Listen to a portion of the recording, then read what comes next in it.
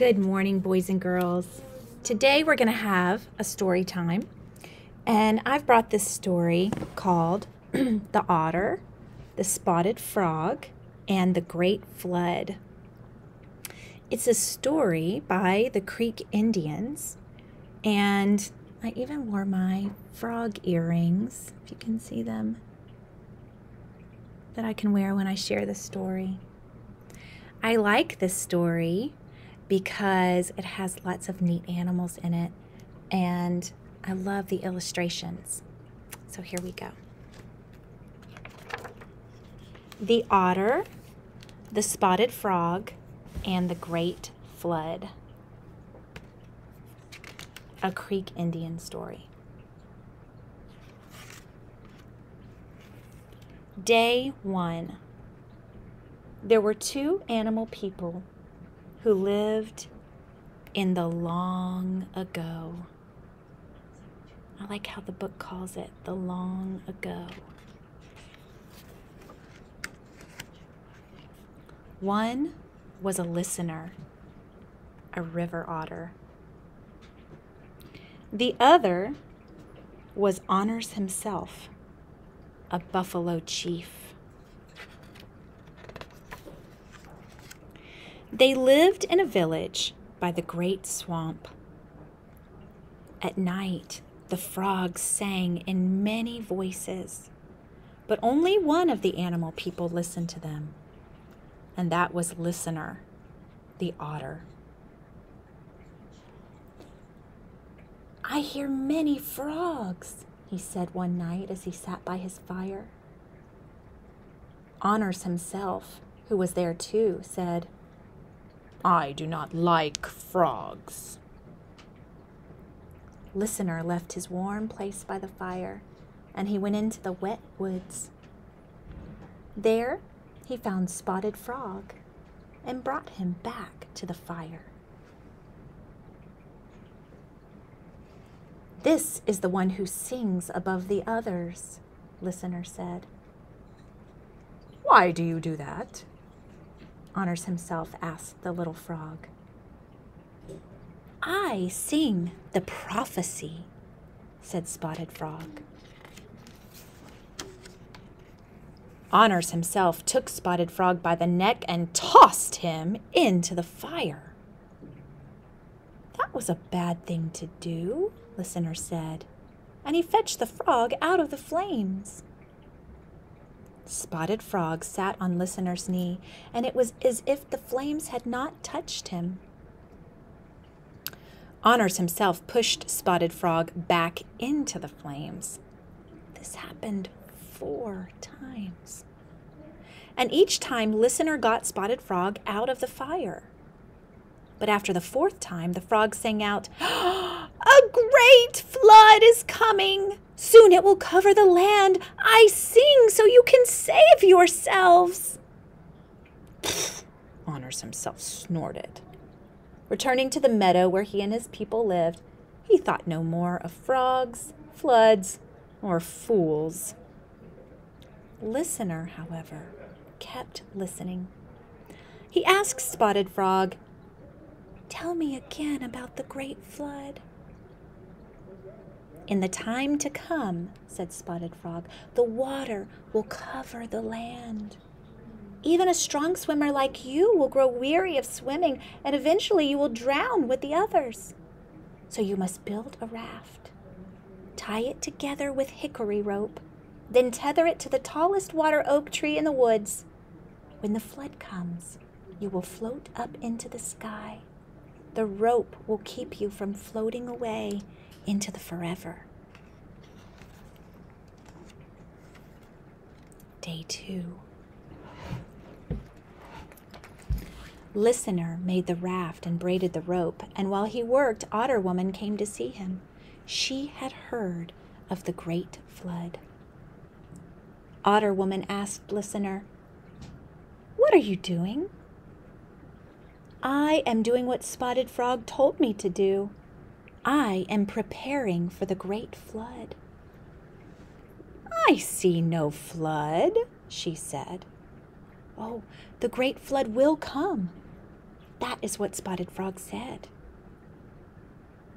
"There is not a cloud in the sky," Otter Woman said. "Don't you believe me?" he asked. "Oh, I want to believe you," she said, "but Honors himself, the buffalo chief, says that nothing will happen.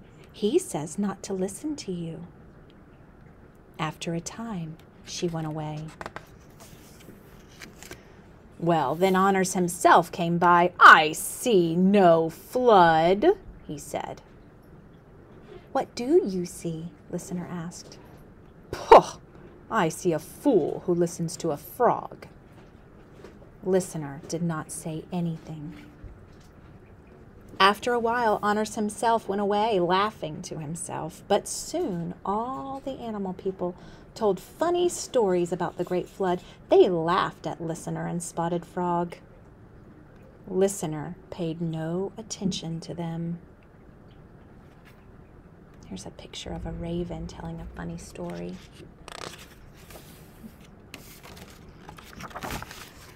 "I have done what you told me to do," Listener said to Spotted Frog. "What shall I do now?" Spotted Frog told Listener, "You must press bitter grass and moss into the cracks of the raft. Then the beaver people won't chew on the rope and gnaw on the logs." Well, Listener listened. He got some grass and moss and pressed them neatly into the chinks of the logs. Then Spotted Frog told him, "Tie the hickory rope around the tallest water oak in the woods. The great flood will come soon, and the water will be deep and strong." By day's end, the rain came. The swamps swelled, and the rivers filled, and waters rose on the banks. In the night, the rain was harder, and the land ran with many rivers that formed a great lake. On the high ground meadow, Honors himself gathered the animal people and said, "This will soon pass. You will see." But the water kept rising, and the great lake grew larger. Well, Listener could do nothing for the animal people who had done nothing for themselves. He was riding out the floodwaters on his raft, and they, the animal people who would not listen to Spotted Frog, were paddling in the muddy waters.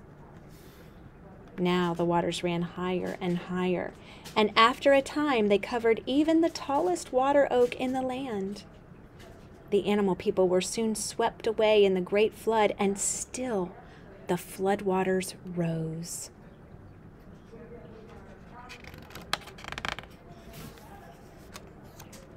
Listener wondered about Otter Woman, and he looked for her, but he did not see her. He stayed on his raft, and the rain came down, and the waters went up, and Listener floated to the dome of the sky. There, his raft stopped. The hickory rope, longer than any in the world, stayed rooted to the oak.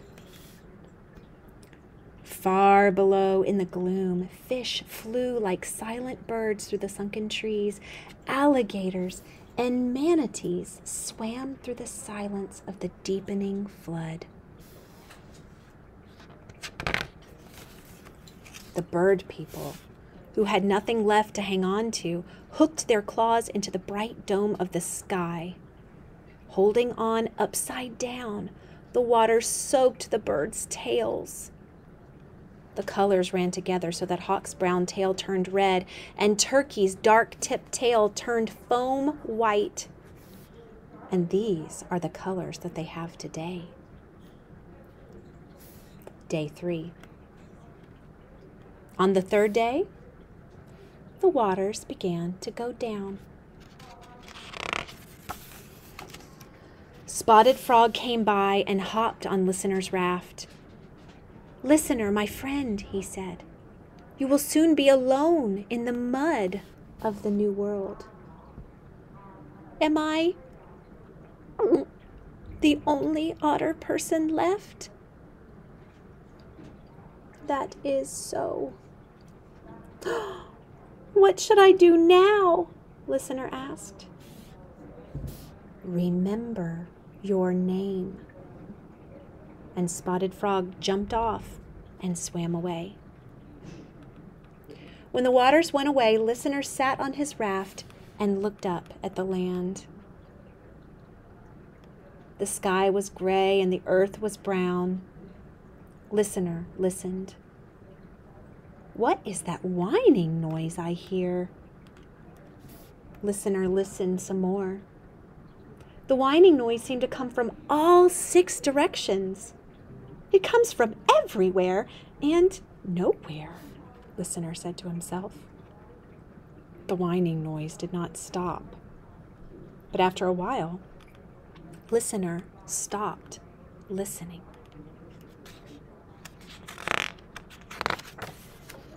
Maybe it's the noise of the new world, he said. That night, Spotted Frog came to the raft. Listener had not moved. How are you, my friend? The world is not the same, Listener said. You will not be alone much longer. Listener wondered about this. When he looked around, Spotted Frog was gone. Wait, I want to ask you something. The whining noise grew louder. Listener shook his head. Now the noise seemed to come from within his ear. Who's there? A thin little voice cried, Oh, my husband. Where are you? Asked Listener. Who are you? Here, the voice whined. I am yours. Listener felt something on his arm. It was a person with a long nose, bow legs, and clear wings. Why do you say, Oh, my husband? Listener asked. The long-nosed person said, Before the great flood, I was Otter woman, and I had a dream in which one day I would marry someone handsome whose name was Listener. That is my name. Well, then it was you that I dreamed about. But now, as you see, I am a mosquito woman. How do you live? I drink blood, she answered. Listener thought about it. Then he asked her, What happened to all the animal people? They turned into starving mosquitoes like me, she said. Listener said, I don't really want a mosquito wife, but I am lonely, so perhaps a mosquito wife is better than no wife at all. Day 4. You may stay with me if you wish, Listener said. This made Mosquito Woman dance about in the air. Listener tried to sleep, but he could not do so with the noise of her voice. In the morning he bathed in the lake, and he was surprised by his reflection. All over his body there were red bites. Wife, can this really be me? He cried. It is you, my husband, Mosquito Woman said. The next morning when he saw his face in the lake, he didn't know himself. I look thin and pale, like all the blood has run out of me. Wife, there's something wrong with me. Are you sick, husband? I feel weak, Listener said. Oh, husband, I know what is wrong. When I crawl into your ear to sleep, I drink some of your blood. I am always well fed, but you, poor husband, you get nothing to eat. I am very hungry, Listener said, but I'm not strong enough to find food. I'll get something for you, my husband, Mosquito Woman said.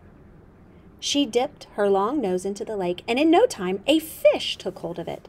She danced upwards, whirring her wings. Then she pulled the fish onto the earth. Here, husband, she said, now you shall eat. Listener felt better after eating the fish, but soon he was weak again. Wife, he said, you must have drunk too much of my blood. I feel sick. I will catch another fish, she said. And once again, Mosquito Woman dipped her long nose into the lake, but this time a great fish leapt into the air and swallowed her whole. Dragging himself to the water's edge, Listener saw the fish that had just eaten his wife. Angry, he grabbed the fish by the tail and pulled it onto dry land. "Fish," he said, "you've killed my wife, and now I am going to eat you." "No," said a voice. It was Spotted Frog. "Do not kill a pretty woman," he warned. "What pretty woman?" Listener asked. The fish, lying on its side, gasped, "Husband, do you not see?" Listener heard Mosquito Woman's voice speaking from the fish's mouth. But the fish melted into the sun and was gone. "Oh, my precious wife," Listener said, "you're not here with me anymore. Husband, do you not like me better now?" Listener looked up. A lovely two-legged woman stood before him. "This is Otter Woman who watched you build your raft," Spotted Frog said. "And look at you." Listener looked at his feet and saw that he had become a two-legged man. "Oh, my husband," Listener's wife said, "you are now like me. We are both two-legged. You are handsome, and I am First Woman, and that is what I shall call you from this day forward," Listener said. "But I must say, I loved you even when you were Mosquito Woman and you drank my blood." And that is how First Man and his wife, First Woman, came to be the first two-leggeds born into this world. The earth was good to them. So they say, and they were good to the earth in return. And they always listened to Spotted Frog, who, as everyone knows, saved the world by singing. And that is the end of the story. I hope you liked the story, The Otter, the Spotted Frog, and the Great Flood. Who was your favorite character? Did anything surprise you about this story? Have you heard a story that's similar to this story from a different culture? Thanks for listening. Have a great day.